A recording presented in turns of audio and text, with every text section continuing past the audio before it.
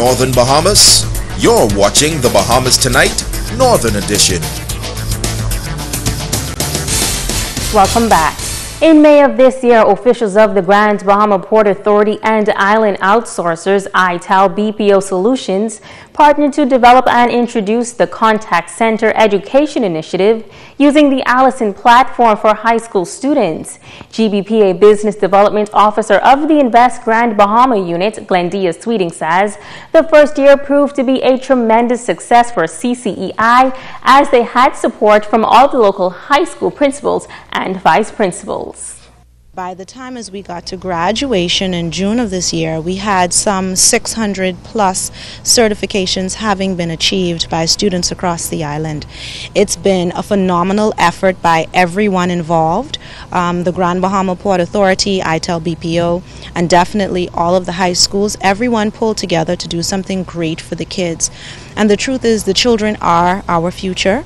And so as we begin to work on this new generation of children, we're very happy that they would have taken this particular program seriously, that they're working hard, and that they would have been successful in achieving their certifications.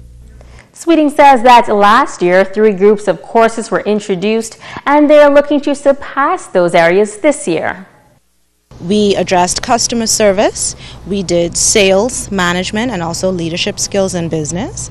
And that was the start of it. In year 2 now, we've realized as the contact center industry grows, we've been receiving advice from ITAL BPO, and we now realize that we have to get a bit more technical with some of the courses that we offer. So it's not just soft skills, we're also going to be offering more marketing courses. Social media is really big right now, and so social media management for small businesses being offered, and some other e-commerce courses that the students can use whether they are in a call center or if they're working for some other business. So the fact that these skills can be used transferably is also something really good for the students. Alive and Cable Bahamas have joined as sponsors for this year as well. The month of October was celebrated as National Youth Month. Here in Grand Bahama, activities included a speech competition put on by the Ministry of Youth, Sports and Culture in conjunction with Toastmasters Deborah Pratt of the Toastmasters Club. In other news, a major initiative set to take place on Grand Bahama this weekend, providing residents with a much-needed boost and encouragement. It's also expected to meet some important needs. Cleo and Patrick Murphy reports. That what you've been through for the past decade is about to be over. You're coming out and it's going to be a greater and better day. That's the declaration designed to offer hope and encouragement to the people of Grand Bahama. Uplift 2017, featuring the Bahamas' own Shabak, expects to make a significant impact on the island. Coordinator of the event and director of Shabak, Clint Watson, says after more than a decade of difficult times, Grand Bahamians who have proven to be resilient people deserve a change. After seeing all that they've gone through, we felt that there needed to be a greater connection with the people here in New Providence to the people in Grand Bahama.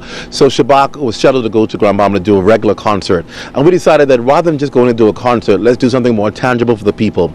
So we decided to make it an entire movement for the weekend. So we got some of our colleagues in the industry, other artists like Christian Massive, Najee Dunn, and we said, why don't you all come on and go with us? Let's go to Grand Bahama and offer something that they've never had before. Watson says fresh off their European tour, Shabak is ready to give Grand Bahamians an experience that will indeed uplift them. Putting on probably the biggest concert you've ever seen in gospel music, featuring Shabak and other artists from New Providence, on Grand Bahama, Simeon Oughton, Vanessa Clark, Kelda Sweeting, Interdenominational Mass Choir, some of the major gospel artists on the island, just to have a major event of uplifting. The whole idea is what it says, uplifting the people of Grand Bahama, letting them know that the worst is over and they're dawning a new day.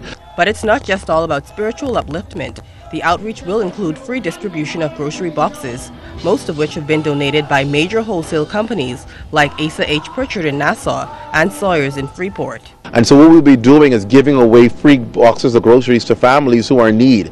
And so we're doing two events, one on that Saturday evening at 6 p.m.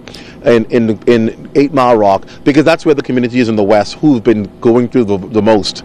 And so we're going to do an outreach there at 6 p.m. We're partnering with local community leaders like Jimmy Smith to put on an outreach with Christian Massive and Najee Dunn, talk to the people, be able to reach the people's needs. We'll give away some of the grocery then.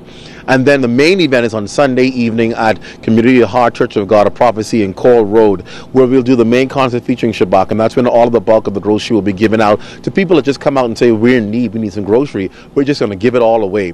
Both events on Saturday and Sunday evening are free. Cleopatra Murphy, ZNS Network News. And now it is time to Ask the Doctor.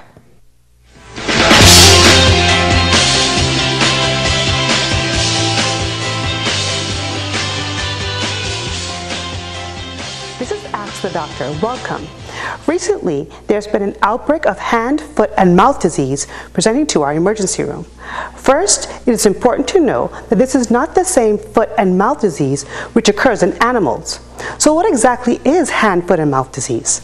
It is a common viral illness that usually affects infants and children younger than age 5.